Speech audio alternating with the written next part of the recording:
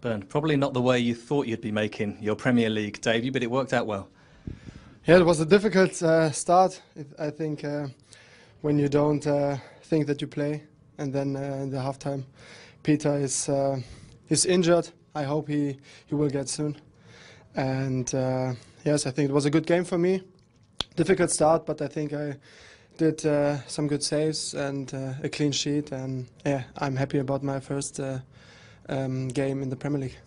You had half-time to think about it, I guess. What was going through your mind during half-time? Yes, of course, you think too much, but I have to warm up, to concentrate, to concentrate on the game, and so I was.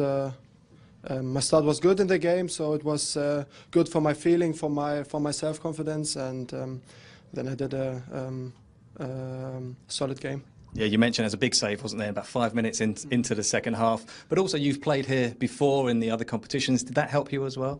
Yes, of course. I think for me everything is new, the club, the country, I think the football a little bit. And so the two games in the Carabao Cup and in the Europa League were very good for me to improve, to get the confidence, because goalkeeper is a special position. You need the feeling with your defense, with your players.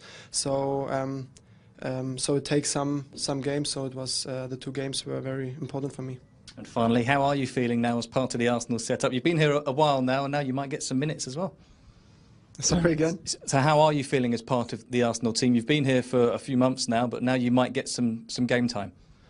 Yes, I think, of course I didn't play so many games, but my feeling was very good. I feel the team is very nice, the club is like a family, and yeah, I love this, and yeah, let's keep going on. Bernd, thanks very much.